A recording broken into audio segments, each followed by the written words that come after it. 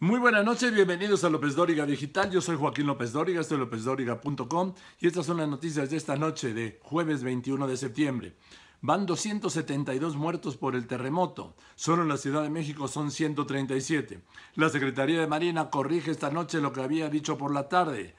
Habla de la posibilidad de que la persona atrapada en la escuela Rébsamen sea una menor a diferencia de lo que había dicho el subsecretario de Marina Sarmiento por la tarde de que no tenían evidencias de que hubiera niña alguna atrapada. Equipos de Israel, Japón, Estados Unidos y otros países apoyan a México. Los de Estados Unidos son especialistas calificados en rescate de personas, me dijo la embajadora Roberta Jacobson. Las labores de búsqueda y rescate de sobrevivientes no se detendrán, reitera el gobierno federal y confirma el de la Ciudad de México. El presidente Peña Nieto recorrió las zonas devastadas en Puebla.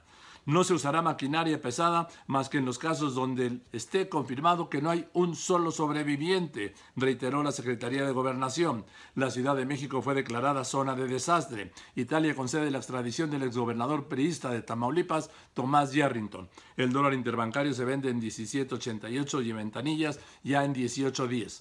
Yo soy Joaquín López-Dóriga, esto es lópezdóriga.com y usted está informado. Gracias.